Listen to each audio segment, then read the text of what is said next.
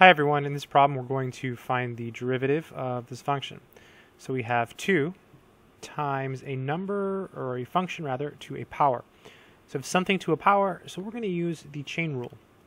So when we take the derivative, what we'll do is we'll bring the 3 down. So 3 times 2 is 6. We leave the inside piece untouched, so 7 minus x squared.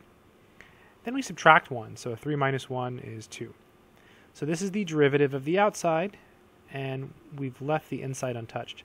Now we're going to multiply by the derivative of the inside, so times, and that'll just be negative 2x, because the derivative of 7 is 0, and the derivative of x squared is 2x. So again, you just bring the 3 down, so you get 6, leave the inside untouched, and then times the derivative of the inside. The last step is to maybe multiply the 6 by the negative 2x.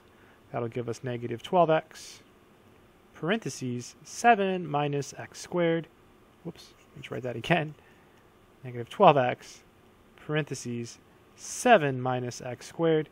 And then this whole thing here is squared. And that would be the final answer.